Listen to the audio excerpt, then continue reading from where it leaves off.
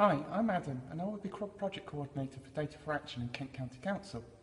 Having readily accessible data is becoming more important in our everyday society and in understanding what services we need to develop as a local authority.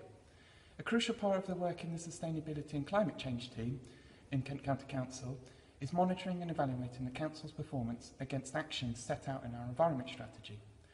There is some core data around energy and associated greenhouse gas data, water use, renewables, and this is all crucial in the monitoring. A key gap that needs to be filled is closer ties with those energy and data providers.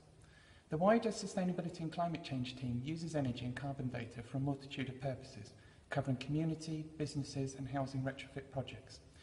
I will let some of those project leads explain a little bit more about their work now, and so I'll hand over to those and I will see you all and look forward to meeting you all at Leon next week.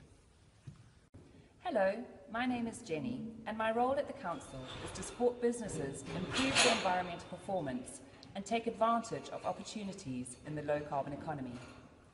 For example, we help businesses identify how their activities impact on the environment, and we do this by assisting them to calculate their carbon footprint.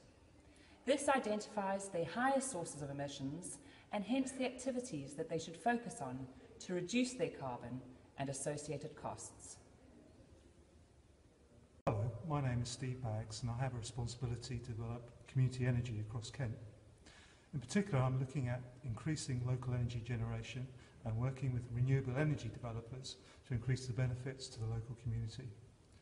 For example, we're working on the Sustainable Sheppey project, which has identified community sites that could benefit from wind, solar and biomass. Hi, my name's Sarah Anderson and I'm